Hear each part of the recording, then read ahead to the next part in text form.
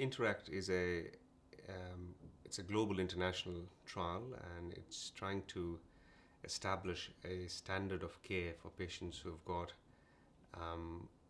advanced anal cancer.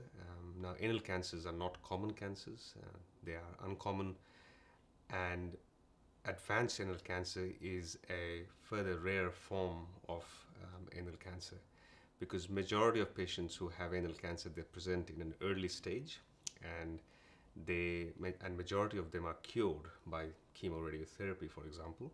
Only a small proportion of these patients would have more advanced disease down the track.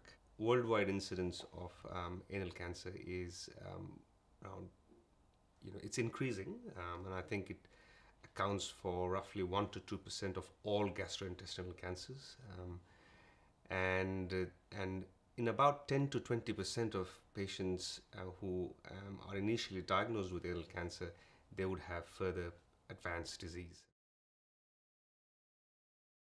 I've been working in gastrointestinal cancers for many years now, and I think right from the beginning, when I was as a resident oncology trainee, I had looked after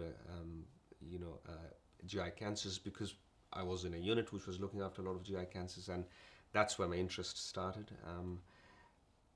Again, one of the reasons I wrote the grant process in the beginning in the UK was because there was no standard treatment for this particular type of disease. So there was a clinical equipoise and clinical need for researchers or for clinicians to have a treatment option which could be considered as standard of care. So we were recommending treatment which didn't have any robust evidence behind it. And one of the reasons why we didn't have this is because it's a rare cancer. So unless we decided to do a global collaborative study, there would be no way we could have a standard of care.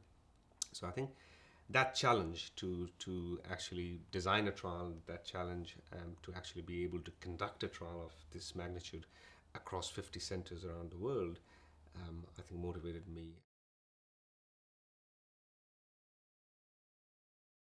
We can recommend one chemotherapy regimen or the other, but we just don't know which one of these regimens are better, not just which one's more efficacious, but also which one's associated with a better quality of life, for example.